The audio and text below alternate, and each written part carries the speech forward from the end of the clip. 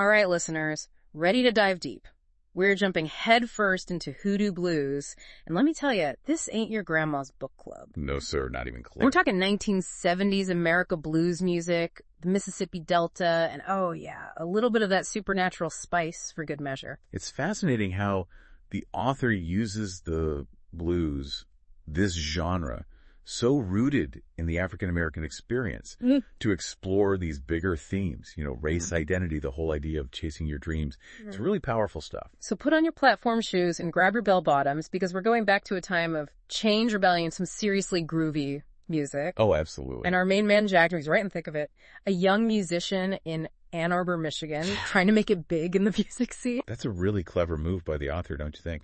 I mean, putting Jack in Ann Arbor, a place practically exploding with rock music. Yeah. It's such a contrast to the blues. A genre born in the Mississippi Delta. Mm-hmm. That geographical and cultural tension. It's like the author sets the stage for Jack's own internal struggle. And while Jack's figuring things out in Michigan, we meet Dorothy. Right. She's about to uncover a family secret. Turns out she's got ties to a legendary bluesman. Now talk about a legacy. Right. And hold on, we got Moses, too. He's on a quest to recover a stolen guitar. Oh, yeah. It belonged to his grandfather, none other than the legendary Robert Johnson. But here's the thing. This ain't just any guitar. This one practically vibrates with power. Some might even say demonic energy. Yeah, it's giving spooky vibes, for sure. And if a potentially cursed guitar wasn't enough, we've got Gibby, a World War II vet, with a whole lot of wisdom and a deep understanding of, well, let's just call it the other side. Right. One of the things that struck me about Gibby is how the novel brings in his experiences during the war. Oh, absolutely. I mean, particularly the Freeman Field Mutiny. It adds a whole other layer to the story. Talk about a heavy dose of history and social commentary. It's like the novel is showing us that even though the music scene's changing, the fight for equality, for recognition, it's a constant. It's far from over. And you know what really gets me about this book? It's not just about the history, the music. It's about the raw human stuff. Yeah. Love, loss, that deep need for connection. Wow, absolutely. Like Jack and Melissa.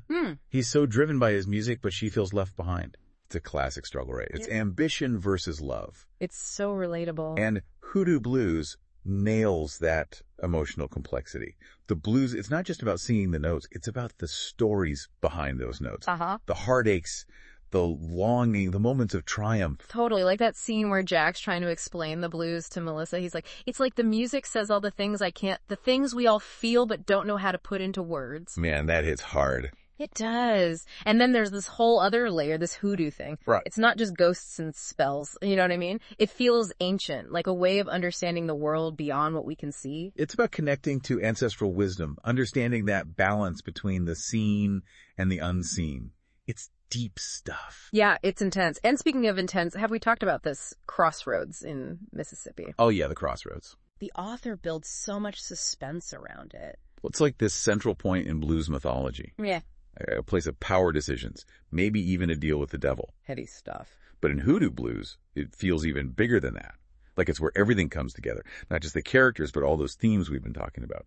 Race, destiny, the weight of the past. Whoa, so it's like all roads literally and figuratively lead to this crossroads. Exactly. And when those characters finally collide, watch out. Okay, so no spoilers, but what's the vibe like at the climax? What's at stake here? Man, the tension is off the charts. You can practically feel it crackle. And what's at stake? It's not just their lives. It's their destinies, their very souls. And that guitar, man, that guitar plays a huge role. I bet. So the stakes are high, like life-altering high. It's kind of mind-blowing when you think about it, music having that kind of power, to shape destiny. It's both exhilarating and terrifying at the same time. Right, totally. So how does the author even begin to wrap up this whole light versus darkness, destiny versus free will thing? Well, that's the beauty of it.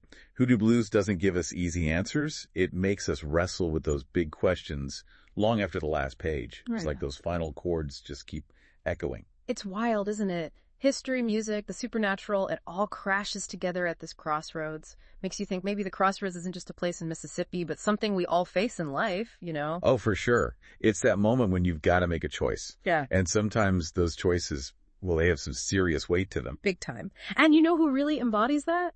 Dorothy. At first she seems so innocent, but then the guitar's, it's like she gets pulled in too. Well, yeah, she's got that legacy on her shoulders, right? Her grandfather's demons, maybe they're calling her too. Makes you wonder, can we outrun the past? Or are we doomed to repeat it? Especially when it comes to something as powerful as the blues, a genre born from pain struggle. It's like those echoes just keep coming back around. And that's what Hoodoo Blues gets right. It's not afraid to show us how tangled up we are in those legacies, those choices, those echoes of the past. Man, this deep dive has been something else. Seriously, we've covered so much ground. So as we wrap things up, what's the one thing you want our listeners to take away from Hoodoo Blues? For me, it's about remembering that even in the darkest moments, there's always a flicker of light. The blues, it's not just about sorrow. It's about finding the strength to keep going. Yeah, it's about resilience. So as you're reading, pay attention to how those characters find their way through the darkness. What choices do they make? What do they have to sacrifice? Exactly. This has been pure gold, my friend. History, culture, raw emotion, Hoodoo Blues is more than just a story. It's an experience. You've given our listeners a lot to think about, a lot to feel. And hey, I don't know about you, but I'm ready to crank up some blues and get lost in that world. So to all you listeners out there, grab a copy of Hoodoo Blues and get ready for one heck of a ride. It's a journey into the heart and soul of the blues. Thanks for tuning in.